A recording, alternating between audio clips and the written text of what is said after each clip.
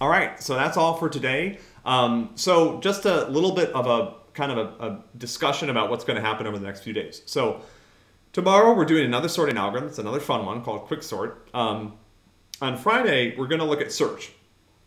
We're going to look at binary search, and we're going to talk a little bit about how that works, because that's one of the primitives that we can build on top of sort once we know how to sort something.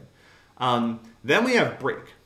Okay, so you guys are going to go away, and hopefully you're going to, enjoy some time off. There's really nothing that's going to happen over break for the course. The staff will be on break as well. I'll be on break. Probably leave the forum up, but don't expect responses in any amount of time. People might be bored talking about other things. That's fine.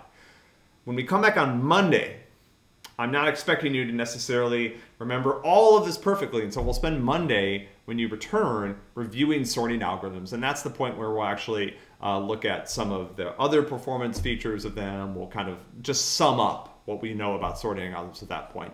And that'd be important because you'll be assessed on sorting algorithms on the Tuesday following break on that quiz. So that's our plan for kind of the next week and a half in terms of what we're doing with the material. So tomorrow we'll continue on with sorting. We'll look at Quicksort, which is super cool. I will see you then.